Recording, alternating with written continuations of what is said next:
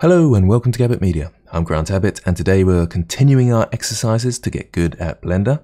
This time we're on to hard surface modeling and trying to understand some of the complexities of that. And at the end of this session you'll have an understanding of things like the subsurface modifier and the shading options within Blender for more low poly work. Do remember to check the description for playlists. You can find lots of these courses on my channel under the playlist sections where I've tried to organize them. You can also look at my website which has some of these courses in order. And you can find links to good beginner courses and other things like that there. Okay, so as usual, I'll show you the object, then you have a go at creating it. So here is the first object. Now eventually we want it to look like this, but I thought I'd leave this one on here in case you weren't sure about how to get to this stage. Now two hints here. The first one is the bevel tool, and the second one is that I haven't used any extra modifiers. So have a go at that. Okay, so hopefully a fairly straightforward one for you. I'll grab both of these in the y-axis, I'll move them across to the side, move my cursor to the center with Shift-C, and Shift-A to add a UV sphere. GZ1 to move it above the surface, not that that makes much difference in this case, and into edit mode with Tab, or you can press the options up here. I'll zoom in a bit closer with period key on the numpad, and 2 to go to edge mode, or you can press edge mode up here. Alt, left click on one of the lines to select the edge loop, and another one down here. Actually, those aren't the right lines. I'll choose that one and that one instead. I think that's correct. Not quite, it's that one. Almost there anyway. Control B to bevel. So we create a bevel. And the good thing about the bevel is it will edge slide, so it will keep the shape of your UV sphere. So somewhere around there for size. So I'm just moving my mouse left and right at the moment. And I've left click so I can come to my bevel controls just over here and up the segments if I want. So I will put it up to 2. I'll grab the inside edge loop, Alt left click and Shift Alt left click. Now if I scale these in now, they'll scale towards each other and you can see that's going downwards into each other. So I'll undo that. I need to select individual origins and then if I scale now, they scale inwards the way I want them to. Now we can actually Control B here as well and increase the bevel. I'll take off the extra loop cut there to somewhere around there. And I think I need to scale them in a bit more as well. Okay, so that's fairly straightforward, but how do we get it looking all smooth like this? Now, if I click on this, you can see it's exactly the same topology, so I haven't added any sort of subdivision surface modifier, which we'll talk about later. But if I shade smooth on this, right click, shade smooth, it looks all blobby. What you'll need to do is come down to the object data properties, just here. And there is under normals, just there, we've got an auto smooth option. And straight away that does a great job. It thinks about the angle of your shapes and then will make them sharp dependent on this angle. So if I put this right up, it goes back to where it was without the auto smooth. And when the angle comes into play and the default is 30, you can see that it sharpens the edges up. Now this is a nice useful tool to keep your polygons low but still have a nice smooth shade with sharp edges. Okay, so onto the second object. Now I've made this in the way that you can just copy the first one and adapt it, and that will be the theme throughout. So see how you get on with that. Okay, so I'll grab this in the y-axis and just move it across slightly. I'll duplicate this one, so Shift D, and then grab it in the x-axis across to there. Let's go to edit mode and we want to select the top faces. So let's go to face mode with 3. Make sure you haven't got any faces selected. Can you see I've got those faces selected still, so watch out for that. Alt A to clear all your selections, Alt A. And then C to circle select is probably the easiest way, so I can just grab those like that. In fact, I think there was one more layer, so I can actually press Control plus on my numpad and that will grow my selection. Now I can extrude this downwards, E to extrude, and in the Z axis, just pull it downwards slightly, maybe somewhere like that. I can use the inset to inset the shape, E to extrude upwards, and we've got a similar shape to over here. Then I can press Control R for loop cuts, just the one loop cut to start with, in the middle there, so double left click, Control B to bevel, up the wheel to add an extra section, and then with edge mode selected, 2 on my keyboard, Alt left click, and scale that in. I can then bevel this again, take off that extra edge loop there, somewhere around there, and maybe scale it in a bit more so it's similar to the other one. Okay, so nothing too complicated, hopefully. Let's try the next one. Okay, so here's the next one. Your tip for this is proportional editing, so have a go at that. Okay, so I'll once again G then Y and move it across out of the way. Grab my first one, Shift D, and in the X-axis, put it across to the other one. Into edit mode, into face mode, Alt A to deselect all because those were still selected, and I'll press full stop with that face selected to move in on these faces. C to circle select. I think I've talked about circle select before, haven't I? So left click will select, middle click will deselect, so I'll just select those again, and right click to come out of circle selection. So I want to extrude that and grab in the Z axis and inset this and extrude it upwards. Now I've done that a slightly different way. I could have done the bevel there. It doesn't make too much difference in this case. The bevel will keep the topology in the same place, but it shows that there's several different ways of doing each of these techniques. So if I press 1 on my keyboard to go to vertex mode and press the middle vertex and then come up to my proportional edit tool, I can then press G, then Z, use my middle mouse button to change the influence. I'll press Z again, it didn't seem to constrain to the Z that time. And then find the right distance with my wheel and pull it down. Now it's not doing quite what I want, so let's right click to undo that and change the type of curve. A sphere might help, so G then Z, and that looks good. So just a reminder about the proportional editing, which is the tool up here, and O is the shortcut. I'll turn it off now so I don't get confused. And let's move on to the next object. And what I want you to look at is the bit here. Now I'm introducing a add-on here, which is Loop Tools. If you don't know about that, I'll put a link in the description and a card in the corner now to a video that I've done about that. But it will really help you tremendously with your hard surface modeling, so don't be afraid to enable the add-on. If you need a reminder from that video, it's Edit, Preferences, Add-ons, type in Loop, and there is Loop Tools. Just tick that to make sure it's enabled. In order to find it, you go into edit mode and right click, and there's your Loop Tool options. The one you'll want to use is the circle one. Now don't panic too much if you're not sure how to do it. Just have a go and see what sort of problems you're going to come up against, and that will help you when I start explaining it when I do it. So have a go at that. Okay, let's grab this and move it across to the side. G, then Y, and I think we use this one, so Shift D, X, and pull that over. Okay, so if I go into edit mode now, I want to create a circle in here somehow. The easiest way to do that is to go to face mode and grab these 4 faces. Now there's 2 options here. I can extrude and scale, for example, and then I can start moving these vertices into position. Now first of all, I want to explain that extrude and scale, can you see how it's indented slightly? So I've extruded, then scaled. I'm going to undo that. If I inset, it follows, if I come around to the side here, the shape of the sphere.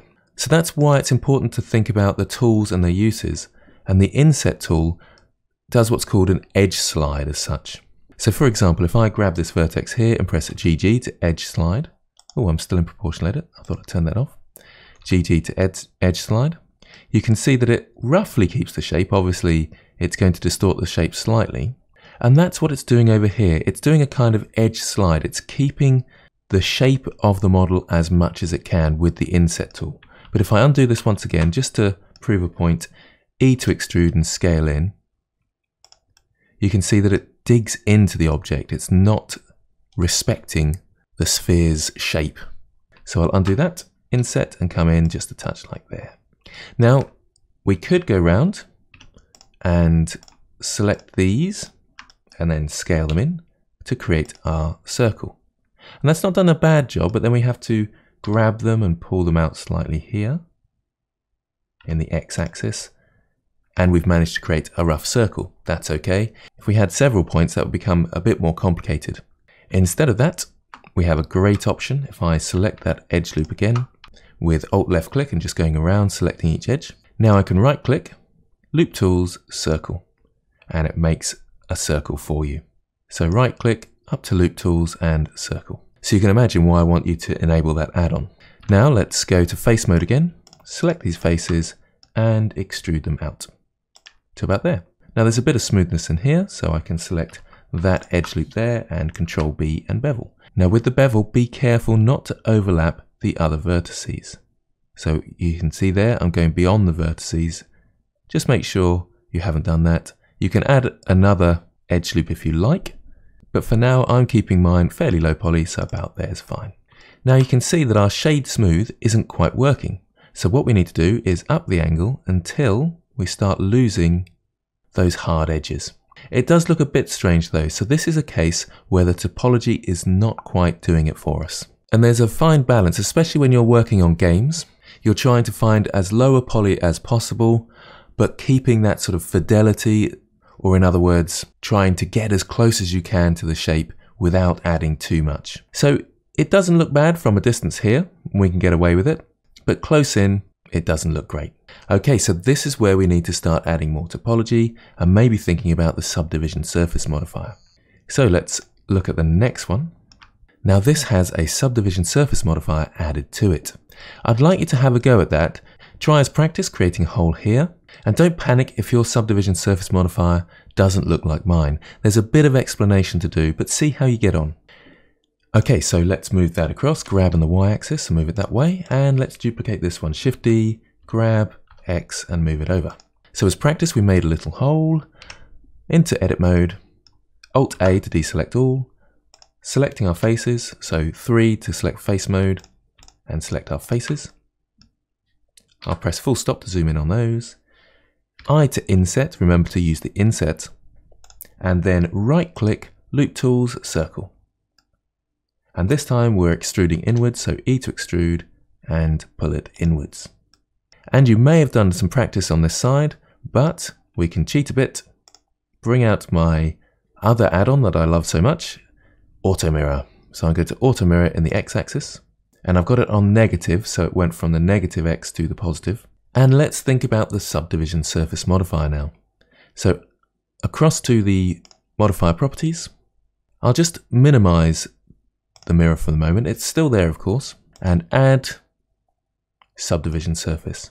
Now let's compare the two. This one looks a bit bloated and this one looks nice and sharp and crisp. So I'll give you a basic introduction to this. The reason is that we haven't got any supporting loops. So if I go into edit mode, you can see in here, if we look right at the corner here, I'll zoom in a bit for that. What the subdivision surface modifier does, it smooths things out very cleverly. It subdivides it, but also smooths it. So back to object mode quickly and look at wireframe, and you can kind of see what it's doing. It's dividing every face into 4 to start off with, but it's also smoothing the vertex so that they flow together. So back into solid mode. What I'm also going to do is I'm going to turn off the auto smooth, because generally with the subdivision surface modifier, you don't really use that. Instead, you use what are called supporting loops. So back into edit mode and back to my subdivision surface modifier. It's worth pointing out that if you choose simple, it keeps its shape, but it does still add that subdivision. So it's subdividing every face into 4. Now it's worth also pointing out that the render is actually up to 2, whereas the viewport is 1. The reason they do that is because if you subdivide every face twice, you are adding 16 faces to every one. So it's adding a lot of topology. So they have a rendered mode and a viewport mode to be able to speed up your viewport. I'm going to put it back to Catmull Clark, which is the smooth version, and show you how we can create these sharp edges. So we'll start with the pointy out bit here. If I add a loop cut, so Control R, and then straight away, as soon as I left click, you can see that it changed the topology. So I'll undo that. Control R and left click so you can see that again.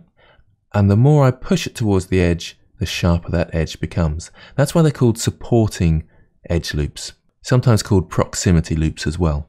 So the proximity to each other influences the sharpness. So I'll put one this side, and you can see already if I go to solid mode that that's helping a lot. And if I put my viewport up even more, you can see it really smooths it out nicely. So there's the difference between the subdivisions there. I might leave it on 2 actually, because I think that looks a bit better. And lastly, let's select these faces here and inset them again. Can you see the change it makes to our edge?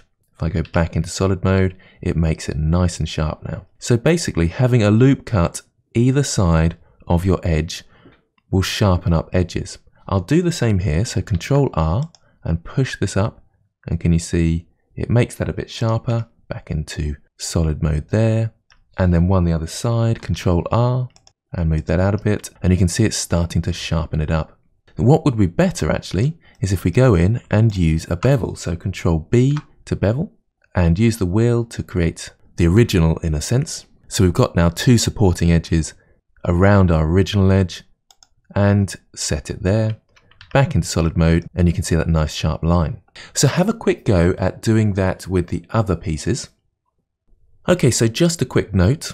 Firstly, some of you might be saying, well, why aren't we using the bevel modifier? Well, we will come on to that in a later date, but I want people to understand what's happening with the bevel tool and how it's sharpening the edges. But yes, going around each of these edges and beveling them is quite a long, drawn-out process, and one that can certainly be automated. Another problem you may have come across is within here. So if I go to edit mode again, it's okay with this outside edge, so we can Control B on that and smooth it out nicely. But how do we select these inside edges? Well, obviously we can go to wireframe and try and select them from there. That's a bit awkward though, isn't it? It's all a bit messy. Perhaps X-ray mode with Alt-Z. That's not too bad actually, that's probably a better way of doing it. And I can go in and select these edges.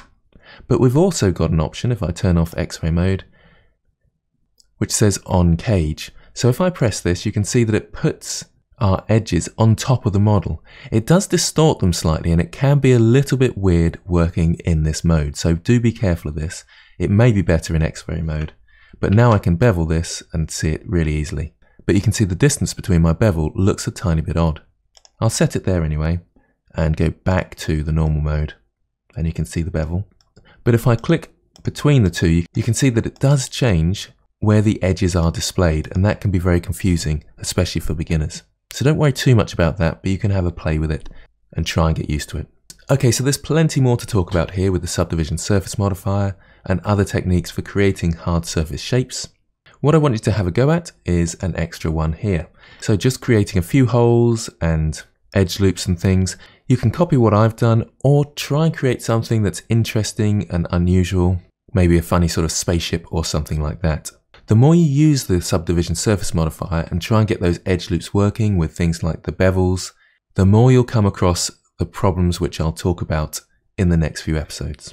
When using the subdivision surface modifier, it's quite important to have a basic understanding of topology and how it affects things in order to make it work in the most optimal way. Anyway, hopefully you're finding this helpful. If you want to share your results, you can put a link in the comments below, or you can get across to the Discord server and chat to me there. Thanks for watching, and I'll see you next time.